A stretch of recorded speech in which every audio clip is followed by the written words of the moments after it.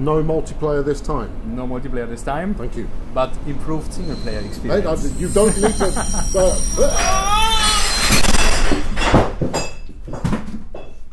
I controlled everything. That's the reason I didn't want it alone.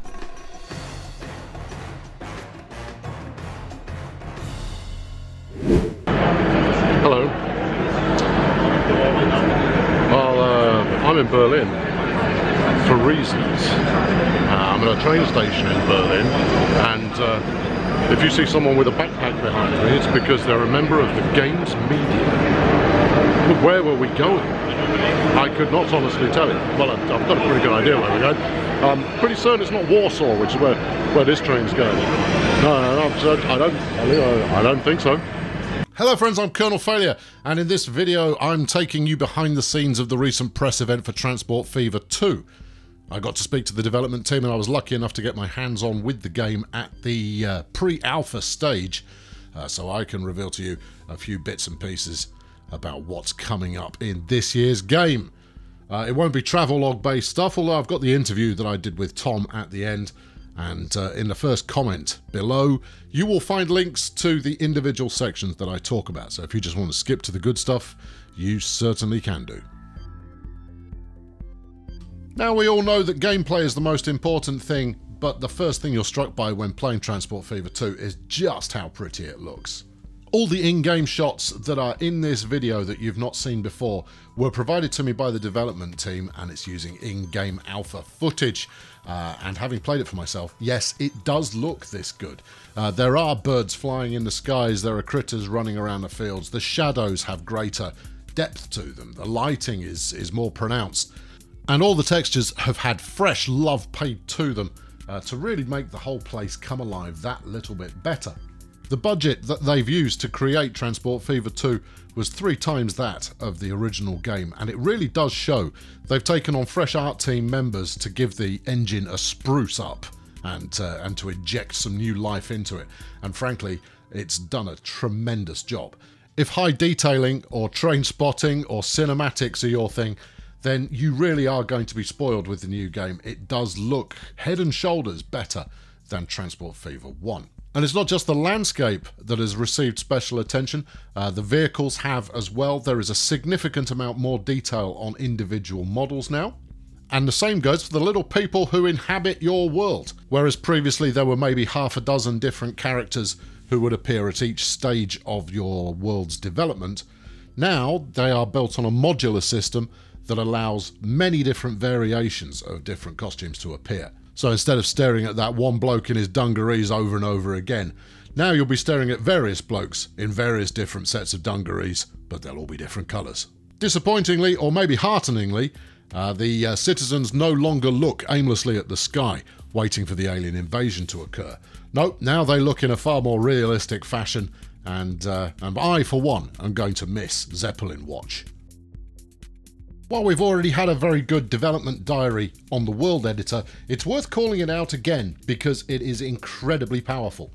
Rather than just randomly generating landscapes as it has done in the past, now you have the ability to actually lay that landscape out exactly as you want. You can craft the canyons, valleys, rivers, hills, mountains exactly as you like, and then decorate them before heading into the game. If using real-world landscapes is your thing, you can also import height maps directly into the world editor, before adding the cities, towns and industries into the game world so that you're set up in exactly the way you want to be. The new biome on offer looks absolutely splendid, and there's no limitations now with regard to which setting uses which biome. So if you want to use the desert biome within your European map, you're more than welcome to do so. Equally, if you wanted to play America as a tropical environment, then there's nothing to stop you from doing that either. In fact, you can mix and match biomes to your heart's content when setting up a new map. Where this gets really fun, and it wasn't enabled by default, but Tom was good enough to show me how to do it, is that by editing a config file, you can unlock the editor while the game itself is running. Effectively, you can drop cities into a game world without even pausing it. You can have vehicles running, and lo and behold, a brand new city appears. The same goes for industries, the same goes for rivers, mountains, trees, you name it. I tried this out for myself because I saw it as an opportunity to try and crash the thing. I basically overlaid one city with 6 new ones in a fairly rapid-fire fashion. And while it did take a minute or two for the game to kind of figure out what it was that I was trying to do, it managed to do it without any kind of slowdown or pause or anything like that. Now this was terrific because I saw it as the opportunity to create named, distinct suburbs within one megacity. I ended up with 12 distinct towns placed within a very, very small area. How practical this will be in a gameplay sense, I'm not entirely sure, but I for one will certainly be trying it out. If you're looking for big hitting gameplay features for Transport Fever 2, well, the world editor is certainly one of them. And given how long we spend on an individual map, it shouldn't be downplayed just how important this is. One of the other features that we've seen mentioned in development diaries is modular stations. Now I got to play with modular stations and let me tell you, they are fantastic. The ability to build effectively your own bespoke solution to rail transport within a city makes a big difference. I built what I'm pretty certain is the ugliest station in the history of the world. It had 7 tracks on one side, 3 of them had multi-stops going on. I then created crossovers between different platforms. I put about 15 different station buildings around the outside, and of course it accepted freight right down the middle, because why wouldn't you? It really is a very, very powerful solution to getting stations exactly as you want them. Now, one thing that was pointed out to me is that underpasses for the station are very important. If you need to pass passenger traffic in between platforms, there is an invisible underground walkway that they use at present in order to get from side 1 to side 2 or platform 3 to platform 7. While you can't see your passengers making this journey, it does affect the amount of time it takes them to get from point A to point B. If you totally butcher a station design with various different platforms pointing in every single different angle, the game will work out for you a route between those platforms. However, it is also possible for you to place the entrances and exits to this underground network to ensure that your passengers keep moving smoothly. One feature of stations that hasn't been publicly talked about yet is the addition of dynamic elements. Now, I might be overblowing this a little bit, but station clocks will now show the exact time that it is on your system. A minor feature perhaps, but really quite nice. Equally, every station comes with its own signage, so it tells you what station it is you're pulling into. Now, this wasn't working in the build that I played, but the signposts were definitely in place and they were all blank, which led me to believe this was a feature that was coming. I asked whether digital displays were a thing that could potentially turn up in the future, but only managed to get some kind of wiggly eyebrow shrug based response. And while that wasn't a no, it's not confirmed yet. So the final segment of information that you've probably already heard before is the new traffic management system that has been introduced to the game. Now, this is not on the level of the Traffic President mod that you may be familiar with from City Skylines, but I think it possibly opens up the way for modders to do some really clever stuff with roads. In the first instance, what we're going to get is traffic lights and better priorities given to traffic within crowded areas of towns. On a more important basis, however, it does improve the intelligence of individual vehicles. The addition of road markings means that vehicles will line up to turn the correct way at junctions, and this should allow your traffic to flow more smoothly through city centres. So I got a chance to try this out to add traffic lights to a junction and to make sure that priorities were correctly set. I've also been able to set one-way streets in motion where previously they were operating in both directions, and it works pretty well. Exactly what the impact is going to be on traffic flow inside towns, we'll have to wait and see. I didn't get the opportunity to build a super city while playing the game. As you know, this takes many, many hours to accomplish. At first glance, it's a cool feature and one that was desperately needed, but exactly how far we can take it, I think we'll just have to wait and see. Enough of the stuff you already know about, let's get into the bits that are new. Now, one of Transport Fever's biggest areas of contention, I think, is probably the freight system that it uses. While it works just fine, it does take some getting used to and is possibly one of the biggest sticking points for players who are new to the game. The freight system in Transport Fever 2 has been overhauled. More than that, it's been overhauled in 2 significant areas. The first area that's been changed is in your production buildings. So this could be a farm, it could be a mine, it could be an oil well. In the previous game, these facilities facilities would increase their production the more you used them, and that required ensuring that demand was high throughout the whole of the route. As you build up a backlog in a different area on the route, production would fluctuate, and this led to freight facilities occasionally becoming a somewhat unreliable source of income. Personally, I've spent many hours playing whack-a-mole with my freight routes to try and figure out where backlogs are occurring and where it is that I can streamline things in order to make sure that my production remains high. Well, that's a thing of the past. In Transport Fever 2, every production facility has its production rate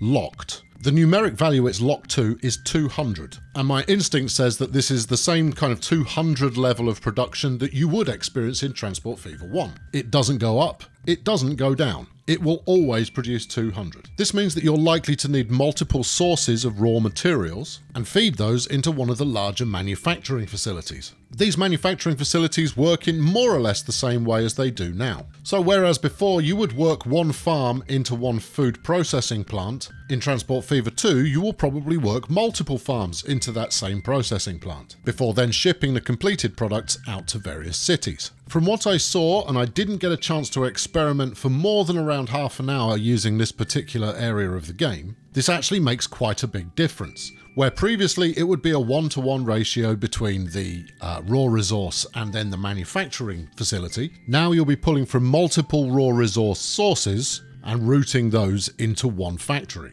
This will lead to more and lengthier routes in order to get the right level of production to service your network. It's also probably a little bit more realistic, but your mileage on that may vary. This leads, however, to the second big change to the freight system. In Transport Fever 2, not every city accepts every type of product. Now, every city will accept 2 products only, usually one commercial and one industrial goods type. Obviously, using the map editor, you can decide which cities use which, if you want to. But it does mean that things like the EPEC challenge that was made popular by Skystorm is a thing of the past, as individual cities will now only ever require 2 different types of goods. I'm on the fence about this change, partly because huge freight trains were one of my favourite things to build in Transport Fever, and frequently one of the best ways to get started was to deliver a product like food to as many different cities as you could. This would often lead to a situation where you had plenty of profit coming in with which to expand.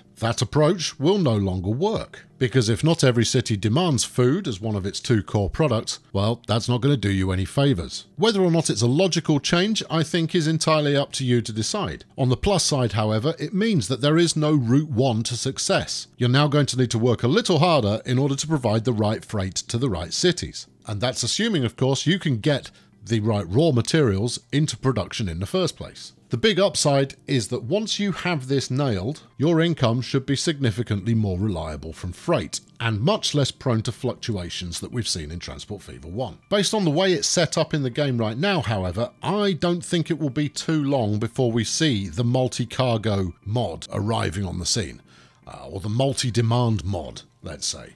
I think it's highly likely that we'll see someone introduce something that will allow every city to accept every type of commodity once again. Although that's purely instinct on my part. Overall, I think these freight changes are really interesting. I think they're going to add a fresh dynamic to the way that we use freight in Transport Fever, and I think it removes some of the easy route methods that we have used in the past in order to make early profit. I also think it will mean that we end up having to supply more materials to different places in order to build a comprehensive cargo network. Whether or not this makes for better gameplay, again, I don't know yet. I'm going to have to spend more time with it to find out. And regrettably, I no longer have the ability to play with it.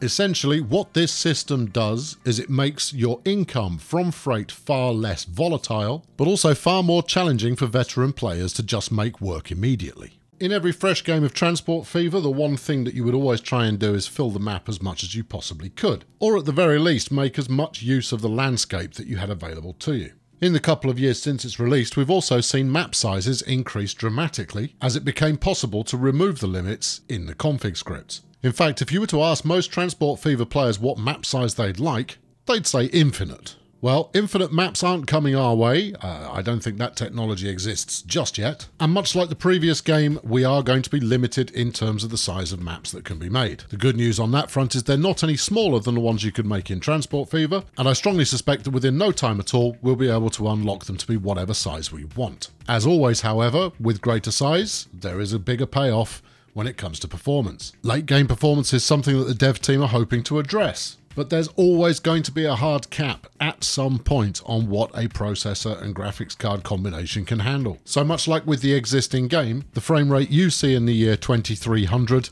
is going to differ to the frame rate that somebody else sees. All I do know is that there is an effort to try and make late game run a little better. However, that has not been the primary focus for development. In this sense, look for improvement, not a radical overhaul.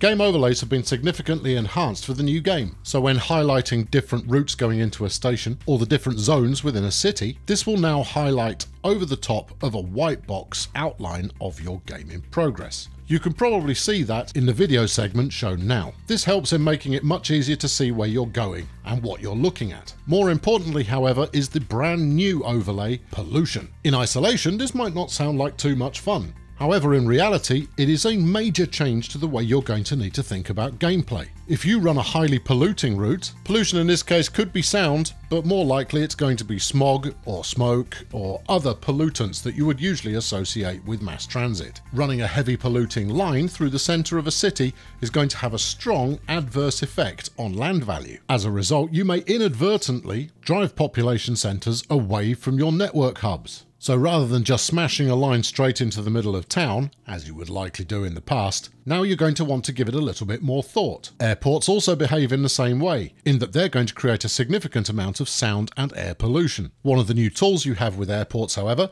is that you can actually change the direction of flight. So if you want planes flying over the city before landing, you can do that if you wish, as you now have control over the approach and departure vectors. Again, this is one we're going to have to suck and see to see how it pans out. The new style of overlays is certainly a welcome addition, and it does make it much easier to see what's going on and where. The effects of pollution, however, could be game-changing, and will make you think a little harder as you plan your new route. From what I've seen, pollution doesn't seem to be a deal-breaker. It is still very possible to have a busy, smoky old station right in the centre of town and still generate passengers from it. Later in the game, however, I suspect that the most profitable routes are going to be the ones that don't disturb the local population. Okay, this section should be relatively quick. There's a new campaign, everybody, and apparently it's good. Apparently it's really good. Very, very good, apparently, probably. I never played the campaign in Transport Fever, so I wouldn't know what to compare it against. Also, I didn't play the campaign in Transport Fever 2 when I had the opportunity to do so, so I really couldn't tell you what to expect. What I do know, however, is that it is more structured than previously, and that Tom, who is a delight, is very, very proud of it.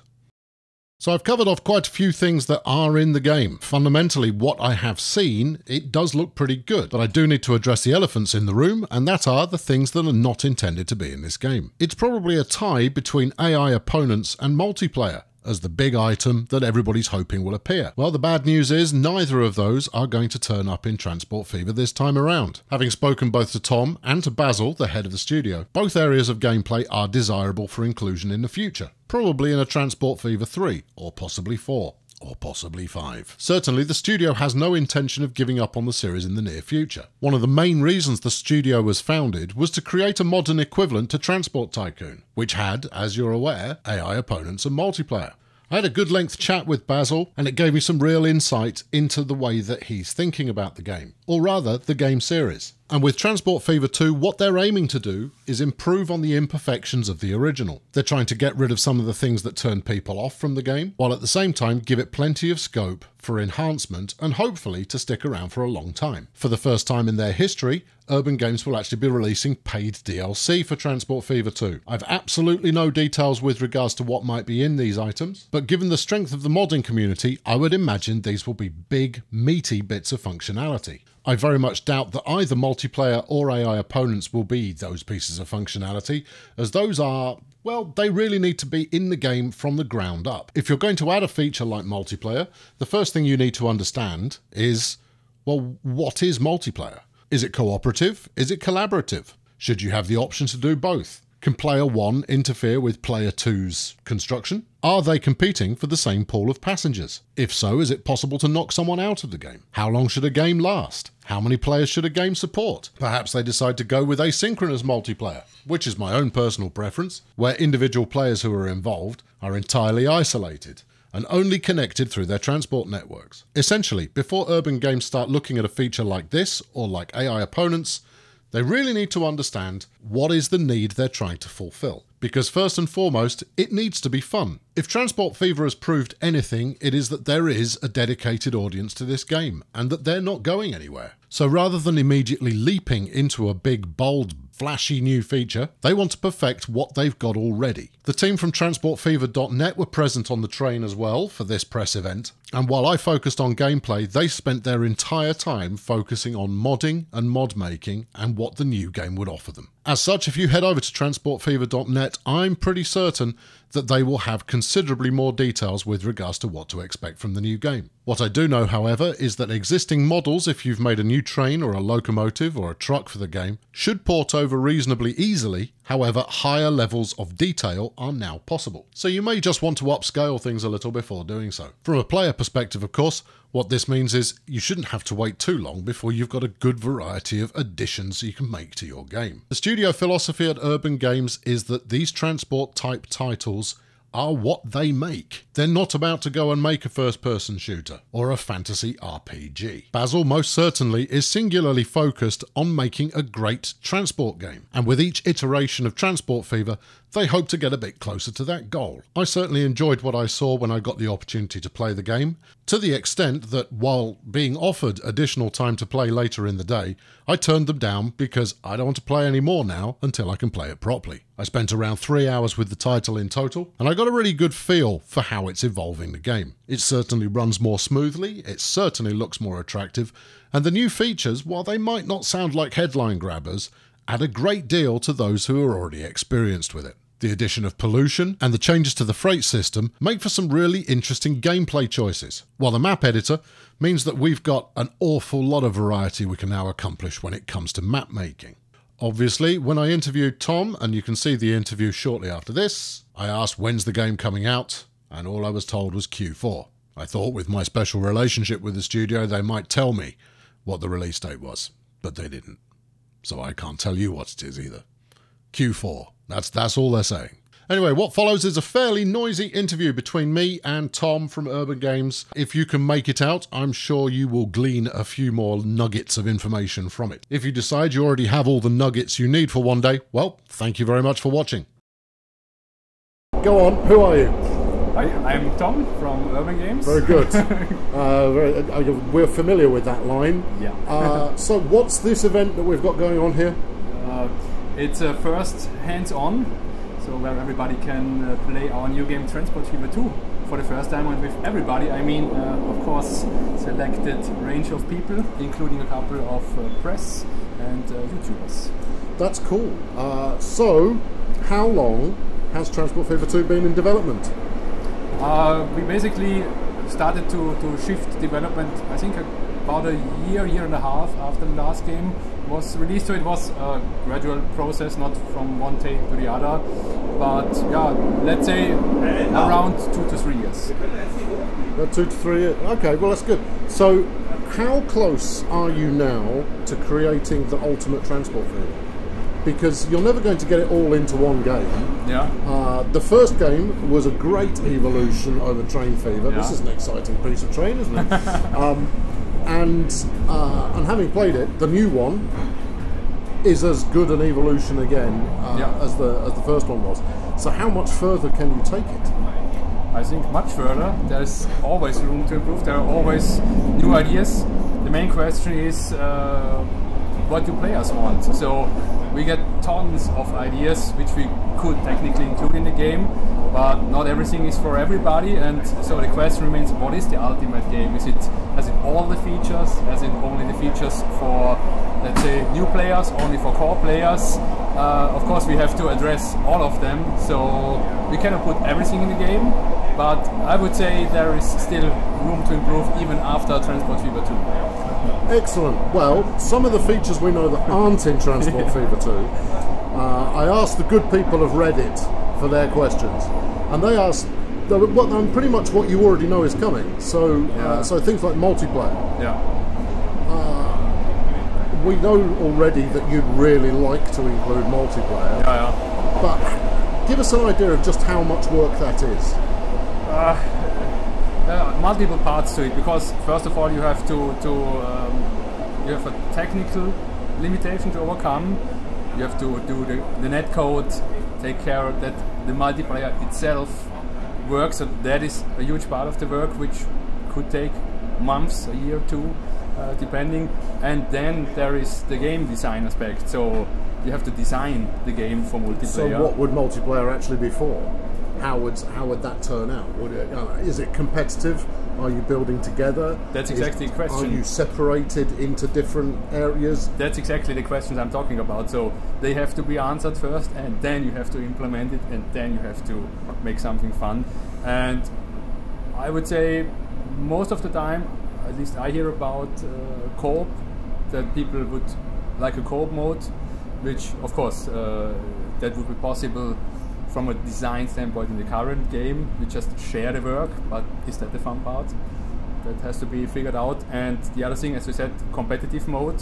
If you think about games like Transport Tycoon, of course they have multiplayer, they have competitive mode, but at points it's only, or sometimes it's only getting in the way of each other, and that's also maybe not fun for everybody. So yeah, difficult question which we yet have to answer. Okay, so let's just be clear. No multiplayer this time. No multiplayer this time. Thank you. But improved single player experience. Hey, you don't need to.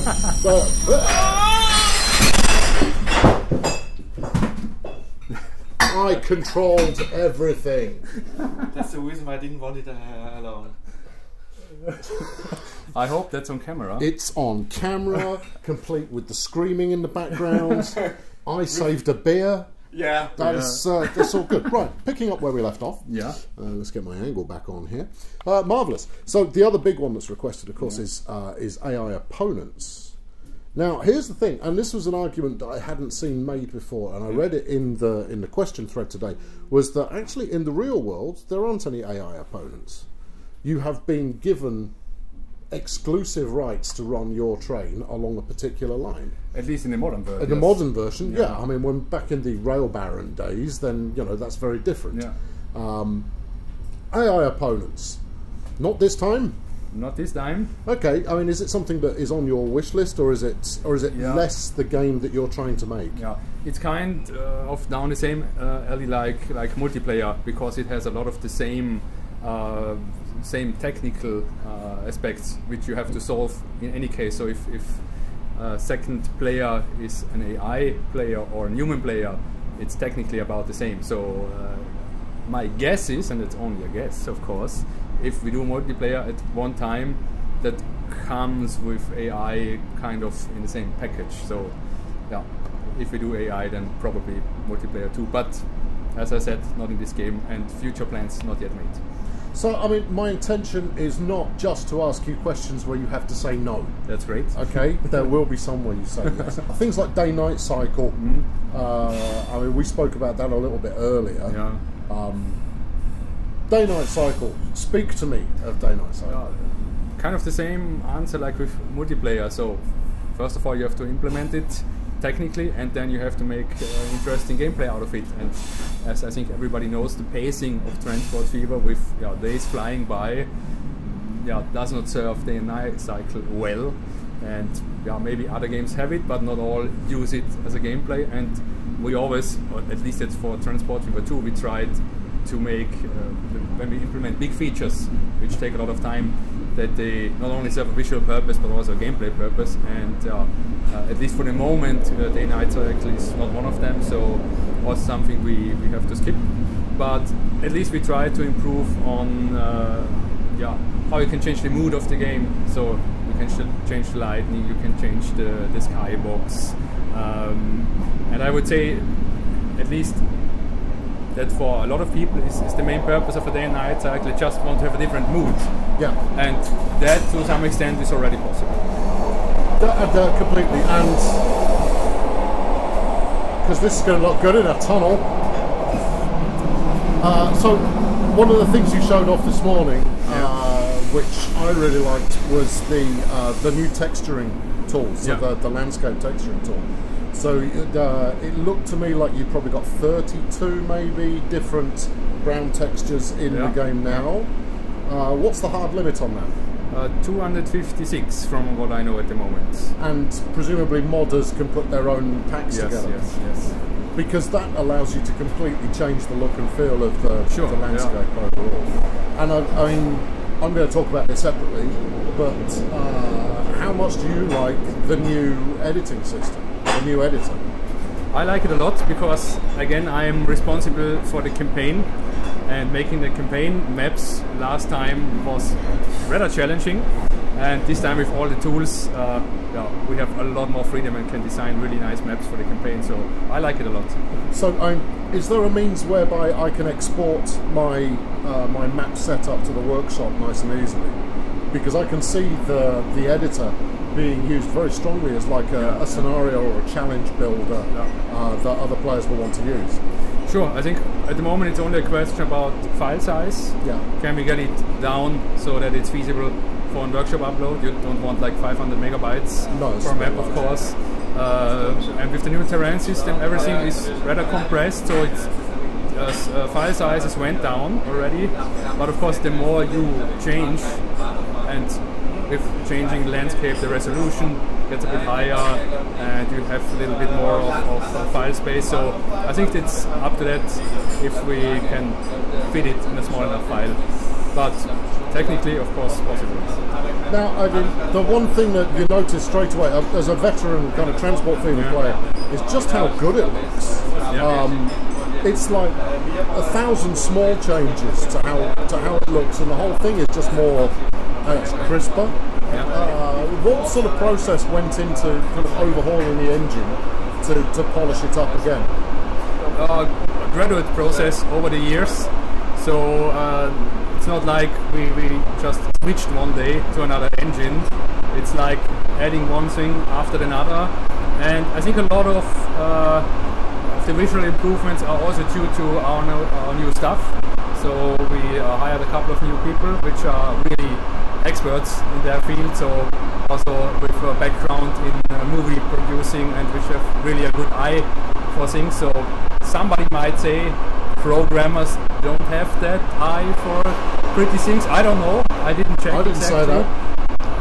I didn't check. But our artists have really great vision. Let's put it that way. I would say the artists had a great vision about how it should look, and the programmers made it happen. So it's really something. I said there was a plan in the beginning, and we worked towards it. The little AI people, I notice, are no longer looking for aliens. Have the aliens arrived? And if so, were they friendly? Most of them were. No, in all seriousness, the new character models are really good. And it looks like you're using kind of a component system on the individual characters now. Exactly. Yeah, that's great. It makes for much more variety than having 20 guys in dungarees all stood. New freight. It's good, isn't it? The new freight system, you mean, or? The fact that freight is now limited to 2 items of goods per town. Who, how, why, and when did you brainstorm this as an idea? Because it's not something that is immediately obvious of actually creating more gameplay by taking actually some choices away. So we defined a couple of, let's say, core pillars before we started designing the game, and one of them was to make the player more follow the world, not the other way around. I think in Transport Fever 1, so to speak, everything what you have done kind of worked. So the world changed around what you did, and that was one of the main things we figured, that we have to flip around these things to make it a bit more challenging for people. And as you said, taking away choices in the end means you have to think about more where you put lines. You cannot just take a farm or take any factory and just connect it to any town. That doesn't work anymore. So you have to think about it. You have to strategize. And so the idea was pretty early that the system has to change. That is now down to 2. Was also gradual process of a bit testing. At some point there were 4, or even other variations. But that one, after testing, turned out to be the best balance. The sweet spot. Right? Yeah. So I mean, the other thing on changing the way you play is the new emission system. Yeah. Now, on the surface, you know, pollution doesn't sound like it's a game changer. Yeah. But from experimenting this morning, it was quite obvious that cities would not grow fast if you did have pollution running straight through a residential zone. So, how do you choose a feature that impacts gameplay without being something that is going to take you years to change, to implement, and then that doesn't radically change the underlying game? Is there a methodology that you use to kind of pull ideas together? How do you wish list the items that you're going to pull into a new game? Multi-stage process, I would say. First of all, everybody in the office comes with his own ideas. We regularly sit together, discuss, look what people what people have the same opinion, and then make a design plan for that feature, and then implement the first version. And usually, it doesn't take too long that you, especially if you have a bit of experience, figure out quite early if it goes in the right direction or not. So if it from the beginning feels like either complicated or meaningless, then you may better scrap it right now and do something completely different. But with emissions, it was that we wanted to give like the different, one approach was the different types of vehicles, like you have steam locomotives, you have diesel locomotives, and of course obviously the electric engines, all with different emissions. And that was one additional aspect. We said, we don't use that now. That's maybe steam locomotives make a lot of dirt, or old buses are very loud. Could you also use that? Okay. And for example, that was one of the things. And the other one was that, coming back to the point before, having the player adapt to the world. Cities, when they complain about noise, you have to do something. So, and that was the second thing where I said, cities should have desires or needs. So like the different cargo types, but also for public transport, private transport, and in the end also for not being too noisy or too polluted. So as you develop more of the game, and I don't know how much of this is going to be usable because it's really loud in here, as you develop the game further, I mean the addition of traffic lights and the road changing tools and the overlays that go with it, you're getting very close to city skylines here. So where do you draw the line between a SimCity city skylines and transport fever? What's the difference? I think maybe kind of the same answer I gave already 2 times. It's you as a player have to adapt to the world. Skylines obviously is more like a sandbox. You design the city, you decide where the buildings are, you decide that the city grows. You are in control of everything, and at the same time all the public transport is maybe not that fleshed out. And for us it's the aspect of the public transport industry, cargo systems, passengers, and you serving the cities which then grow themselves. It's a good answer. Well done. Good one. Yes, that's a long line. You practiced that. No, it didn't. You just came up with that. But I suspect you'll be using it again. Alright, good. Alright, okay, your top 3 items that people should look for in Transport Fever 2. Top 3 best bits. Ooh, that's difficult. Obviously, I have to say campaign. That's because you made it. Exactly. Yeah. Is this okay? That's allowed. That's allowed. Then but it's your top 3, not mine. I think all the word editing tools, because that's really something we wanted to do for the people who want to make nice things. And it makes it easier to make campaigns with. You're on a single track move here. Yes, all right, you've got one more. One more. Maybe a small one. Okay. But I really love that you can now stop time.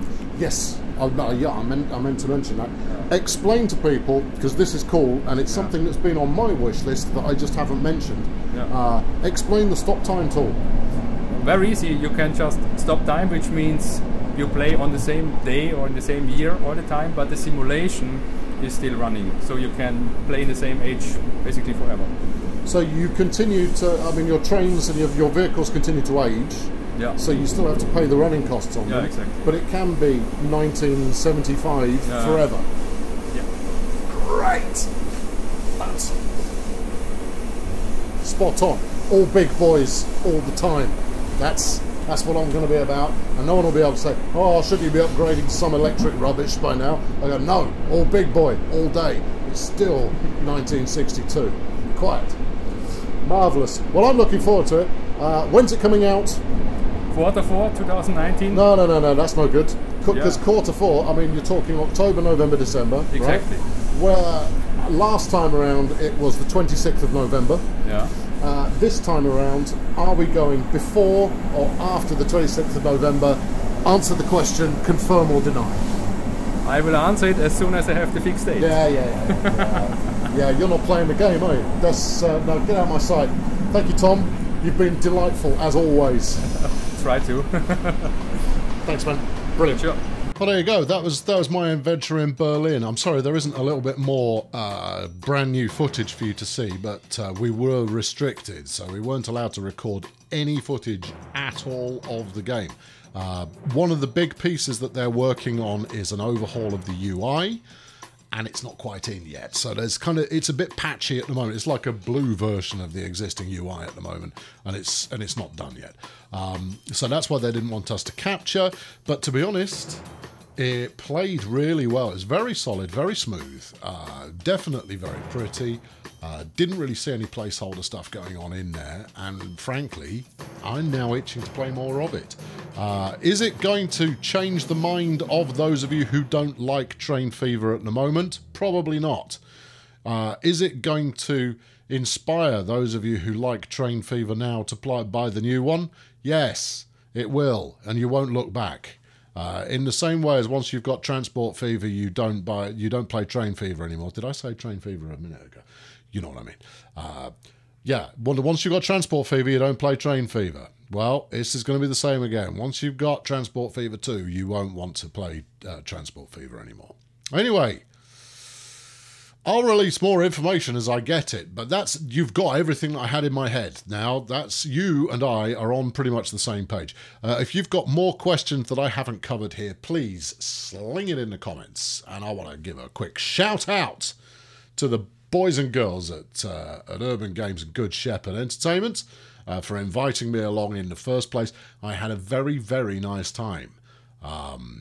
Yeah, just riding on a train from the 70s, talking to some developers, hanging out with other community people and playing a bit of Transport Fever 2.